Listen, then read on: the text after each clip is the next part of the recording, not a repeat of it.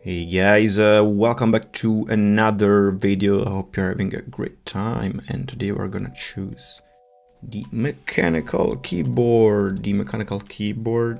And since I'm also switching to Windows, I'm not definitely switching to Windows at all. I mean, I have both systems, and when we think about mechanical keyboards, famous brands, popular brands are Keychron, Equinix. I remember others. There are others a lot. And the only keyboard setup that I had is when I used to play video games on my PC. I had Logitech Combo mechanical keyboard, was awesome. But other keyboards like Keychron, let's see the Keychron Key 2. It's one of the simple that I like.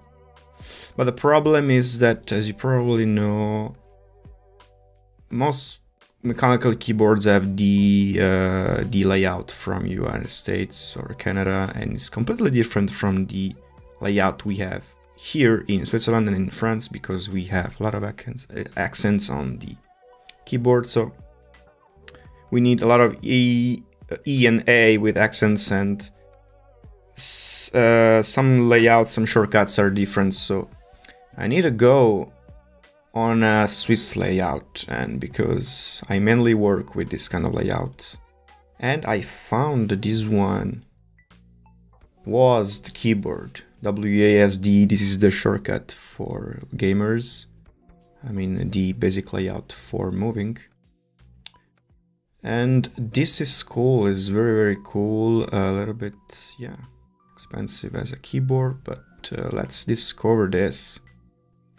Okay, for finding this, because if you go on shop, custom printer or keyboards, I don't think we can find a Swiss layout for this. But we have to go on Maker Designs, but there is only one or two, I think, Swiss layout in this series.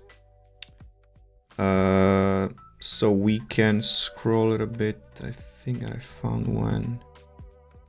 I don't know what it is. French, Mac, Game of Thrones. These are designer Zach, Tout, or others. Antilog. Where is it? Where is it? Okay, maybe they have changed a little bit. Okay, this is one Swiss developer keyboard. Okay, they've changed because there were two before. Andrew Magerman, 88 key ISO keyboard. This is very cool. And okay, we choose an option, the switch type. Yeah, for me, like MX Blue, we're gonna find it because we have the touches on it.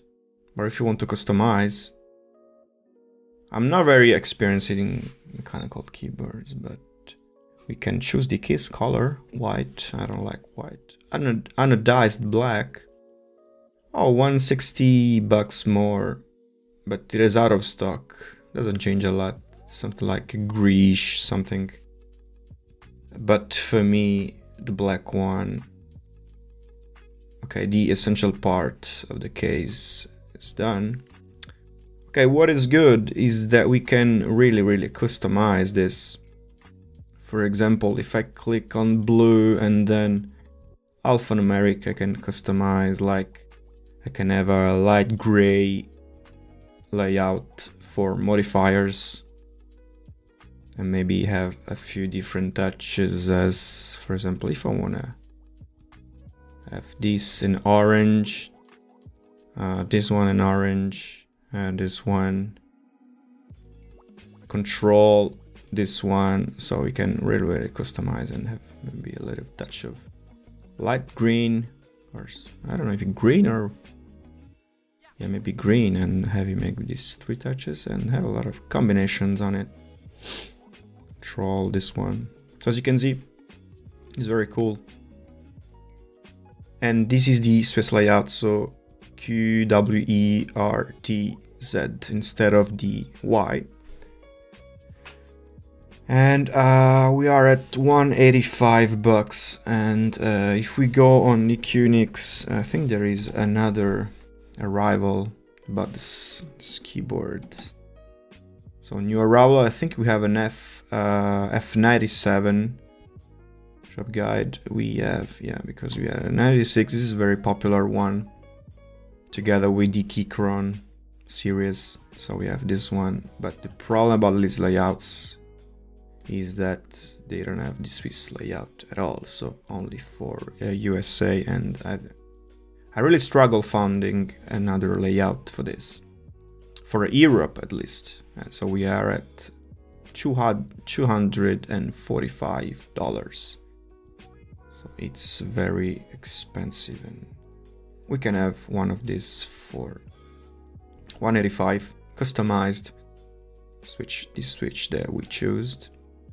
We also have the RGB indicator, the Type-C connections, programmable, yeah.